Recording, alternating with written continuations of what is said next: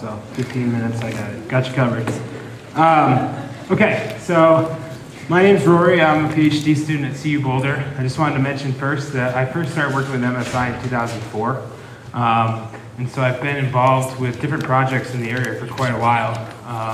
And I've been either a part-time or full-time resident on the other side of the hill in Telluride for about 10 years now. So I spent a fair amount of time in the San Juans. And today I'm going to talk about a project called the Multiple Tracer Geochemical Approach to Characterizing Water and Contaminant Movement Through Abandoned Mine Workings in Rico, Colorado. This project was in conjunction with Mike Wireman at the US EPA, Mark Williams, who's my advisor at CU Boulder, Rob Runkle in the crowd here from the USGS. And I also want to give special thanks to Alan Sorensen from DRMS and other DRMS staff folks, as well as a number of contributions from the MSI staff, as well as Jan Kirshner at URS.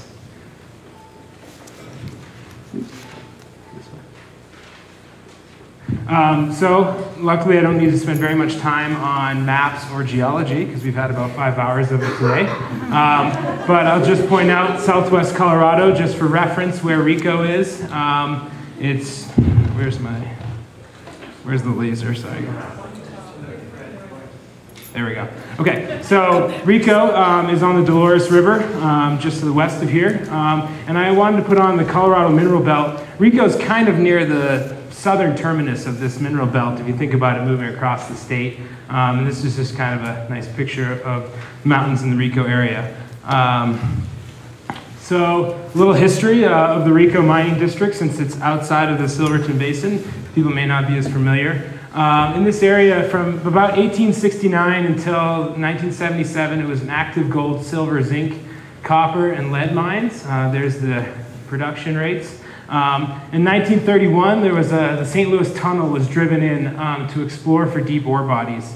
And then in the 50s, they actually built a sulfuric acid production plant from the pyrite coming out of the mine. And I just found out from Alan that much of this sulfuric acid was then moved over to Yerevan to help produce uranium.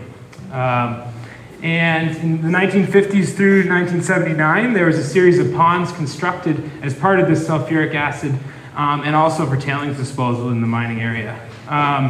In 1971, the mining company ceased operations and they allowed the deeper workings to flood. And between 1980 and 83, the Atlantic Richfield Company, known as ARCO, acquired the Rico Argentine mining, and they conducted some exploration drilling, but no actual mining. And to point out, in 2000, ARCO became a subsidiary of BP. So today, ARCO falls under BP. And then in 2011, the EPA had mandated some cleanup by ARCO related to CERCLA. So what are the environmental issues here? What you see in this top right picture is the St. Louis Tunnel. And the discharge from the tunnels contains high concentrations of the metals. And their permit lapsed in 2010, where zinc was coming out at about 3,900 micrograms per liter. And this portal discharges to these tailing ponds, which then eventually flow directly into the Dolores River. And these unlined ponds adjacent to the river contain sludge and tailings. And they contain about 65,000 cubic yards. And here's your concentrations of your zinc, cadmium, copper, and lead. And currently, one of the first phases of these projects is to dredge these ponds, take the tailings out, dry it, and put it into a permanent storage facility. The next question is, how do we deal with this water that's coming out and continuing to discharge from the mountain?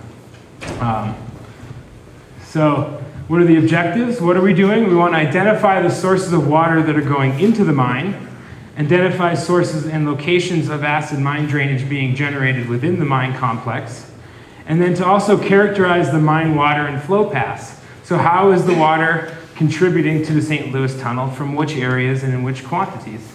How are we going to do this? We're going to use geochemical and isotopic analysis, stream tracer studies, and also mine working tracer studies. And why do we want to do this? We want to evaluate the feasibility of hydrologic controls to reduce the volume of discharge and/or contaminant loads from the St. Louis Tunnel. So a way to think of it is looking at targeted remediation options. Instead of your immediate option to just build a treatment plant, treat the water coming out, and that's it. Now we're actually going to work backwards and say, hey, maybe we don't need to deal with all this water. Maybe there's only a portion of this water out of this tunnel that actually is containing the AMD. Can we identify those sources? So geology, we've had quite a bit of it. I'll just point out a few things quickly. On the geologic map here, down at the bottom, we had domal uplift of Precambrian monzonite, about 6,000 feet of uplift. And the dome is bounded by numerous near vertical faults. And the one that we're going to focus on, where the Rico Argentine mine, is the Black Hawk Fault, which is a northeast-southwest trending fault to the east side of the dome. And associated with this fault, there's a number of reverse and normal faults subparallel to this major fault. We want to point out, it's been discussed earlier today, the main target areas in here in terms of ore bodies have to do with the Pennsylvania Age Hermosa Foundation, which was intruded by the dome and widespread and outcrop, subcrop dips away from the dome. The total thickness is about 2,800 feet. So the ore bodies that were here, I'm going to be really quick because we've talked about this quite a bit today. So basically you have mineralization due to hydrothermal fluids moving along the faults.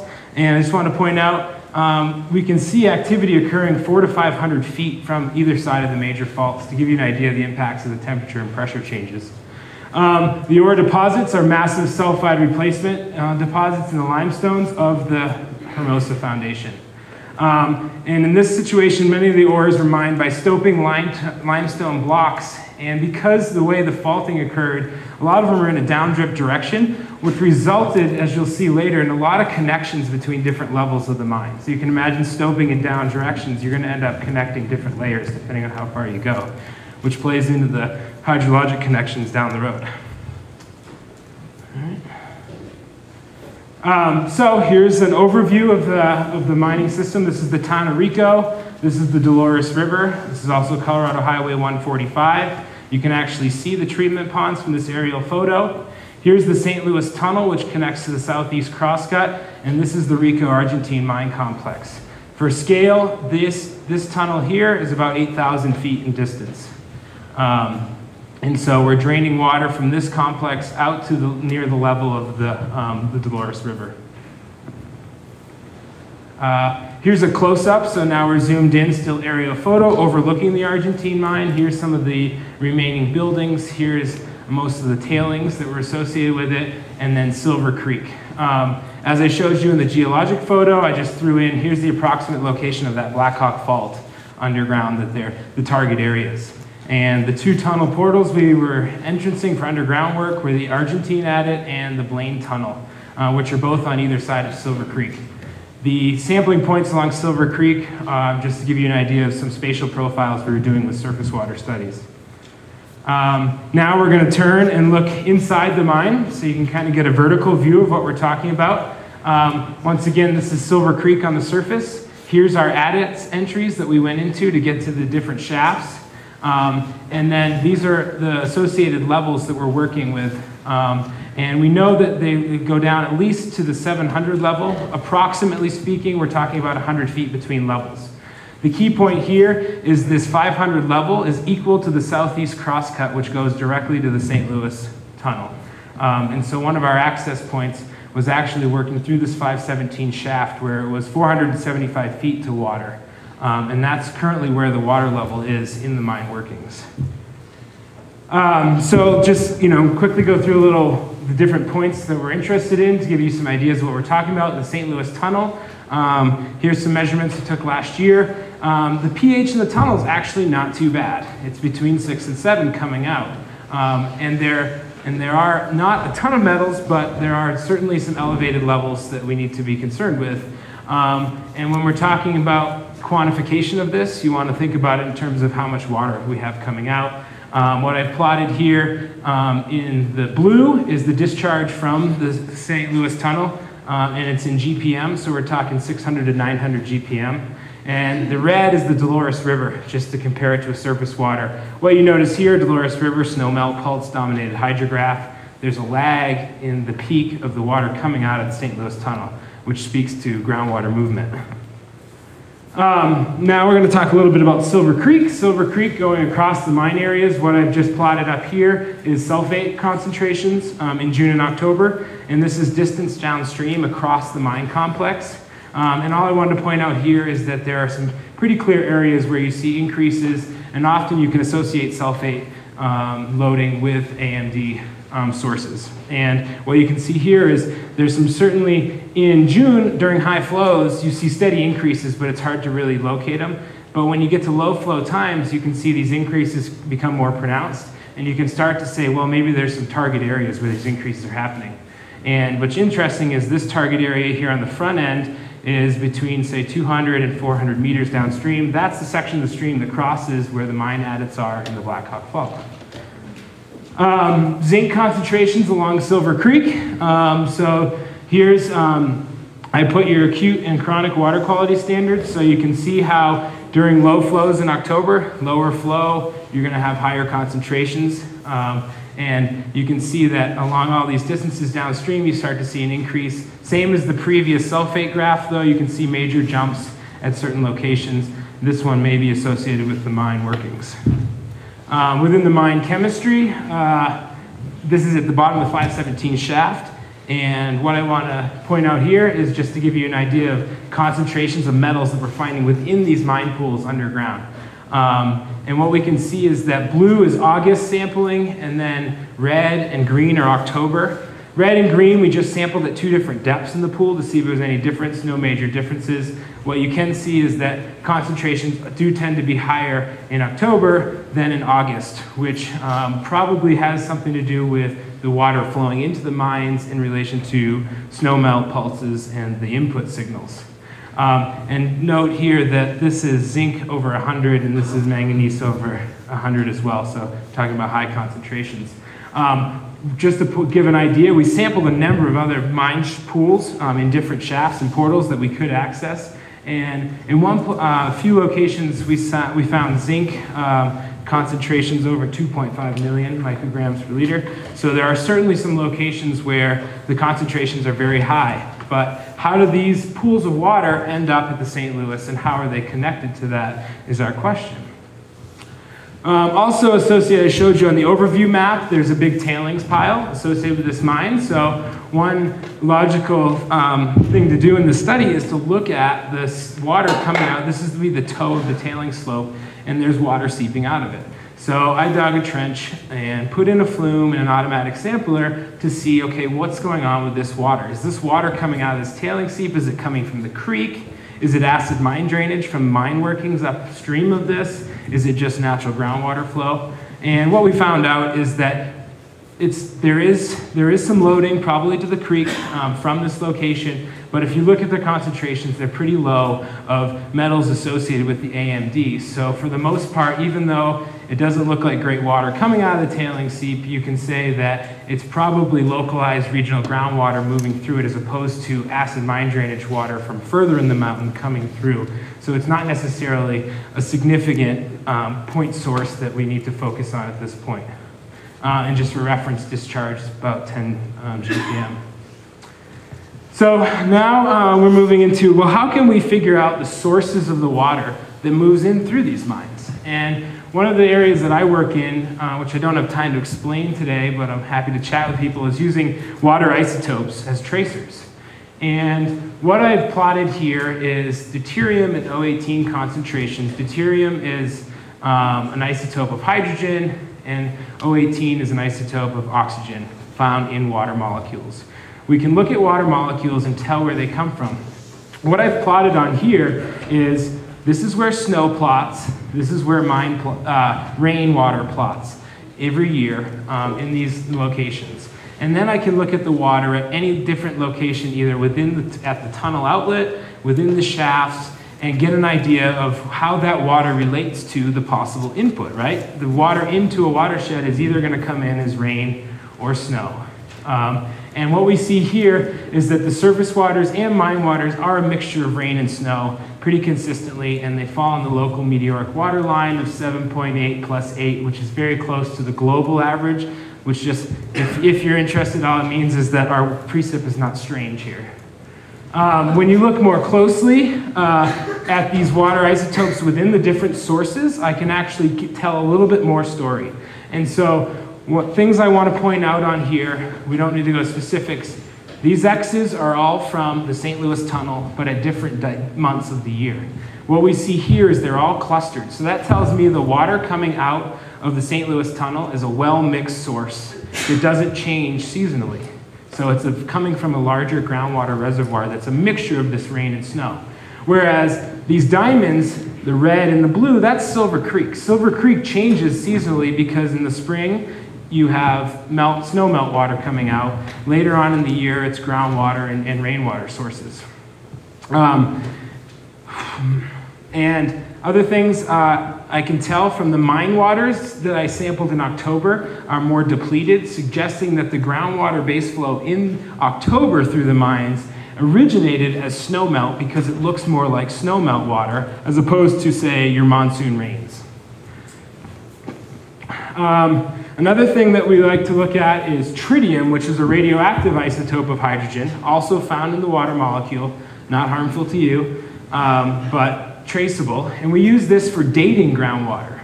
And what we can do here is, all you need to know is these are all different locations. I sampled it. The concentrations are fairly similar across there. And what I can tell from this in the quick and simple is that all of our water sources above and below ground are relatively new water because they look similar to local precipitation in their tritium concentrations. If we saw some of these locations with very high tritium values, say 20 or 40, then we would say that that might be from bomb spike water, which would mean the groundwater is in the ages of 20 to 40 years old. Or if the source had zero tritium, it could be very old groundwater, pre-atmospheric nuclear weapons testing, and we get an idea. So take-home message from this, due to time, is that most of our groundwater source in this system is relatively young water. So the water moving through the ground, we're not talking about tapping into aquifers with thousands of year-old water, which is the case in other mining situations. One project in Creed, we do have sources of water that are in the thousands of years. So that gives us an idea of the turnover through this system. So for stream tracing in Silver Creek, sorry, I'm running over time, aren't I? Yep. So Silver Creek stream tracing, what we did is we wanted to evaluate whether or not that stream crossing the mines is going into the water from that stream, is it going into the mines? Is that the contributing source to water traveling through the mines, picking up the metals? And so we did this, I'm going to real quickly, we just used 3 methods where we measured stream discharge through stage discharge relationships and using time series.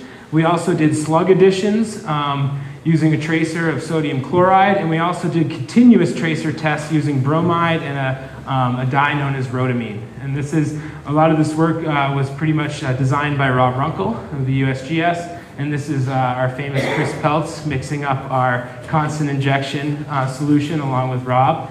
And this is 2 interns from last summer, Skylar, who I believe is here, and Teddy, who came out and helped us on this project.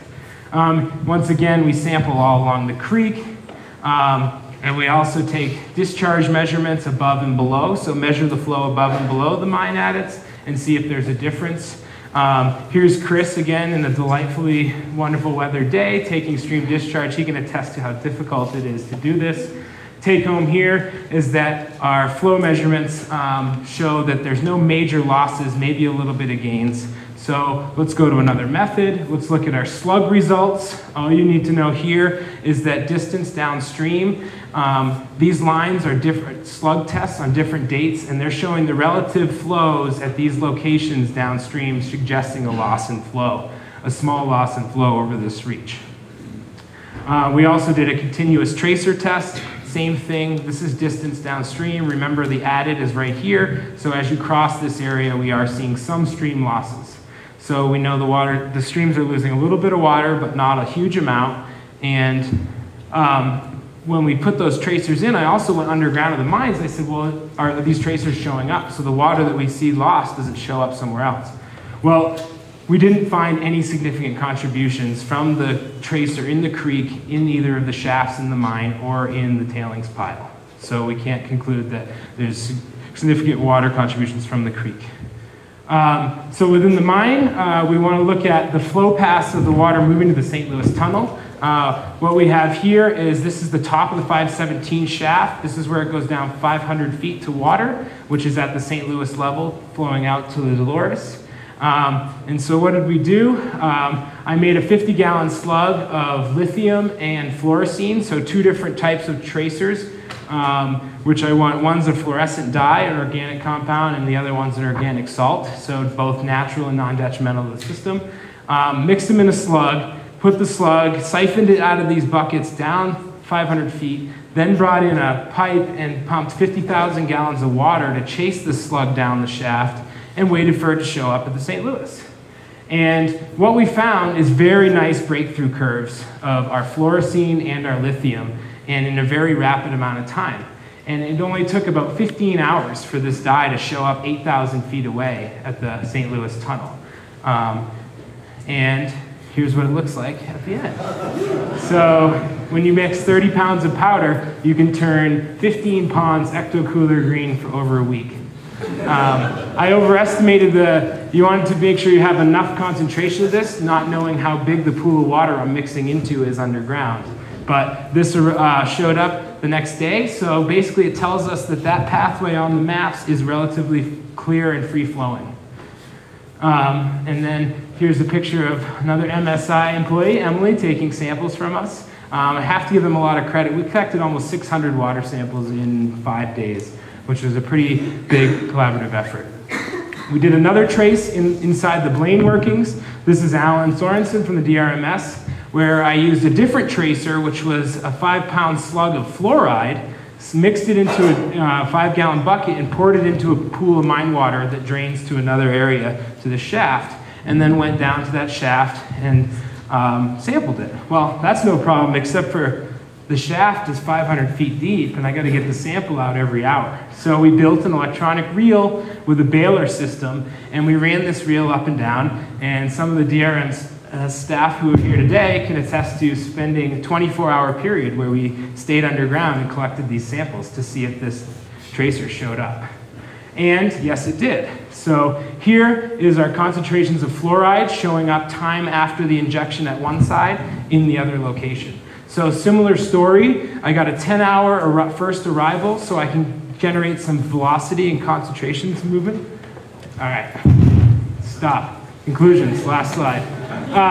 So take-home message is that there is possible loss from the creek, but it's pretty small percent, and we were not able to identify that water in the mine. The mine connections are open, so the maps that we saw were telling the truth, and that those adits and those pathways haven't collapsed. And we have pretty short residence times of the water, as I talked about with isotopes. And basically what we can take away is that that St. Louis tunnel discharging 800 gallons a minute, I think that it could only be maybe 100 or 200 GPM of that is actually your AMD water, and the rest of it is clean groundwater that comes in over that 8,000 foot stretch of tunnel. So the idea being, next step is, can we isolate the smaller amount of water and treat that, which is, from a cost perspective, is much more reasonable than treating 800-900 gallons a minute at the bottom if 3/4 of it is actually clean regional groundwater. And if anybody finds my rubber ducky in the Dolores River, it did go down the shaft, but it hasn't showed up yet. So, thanks.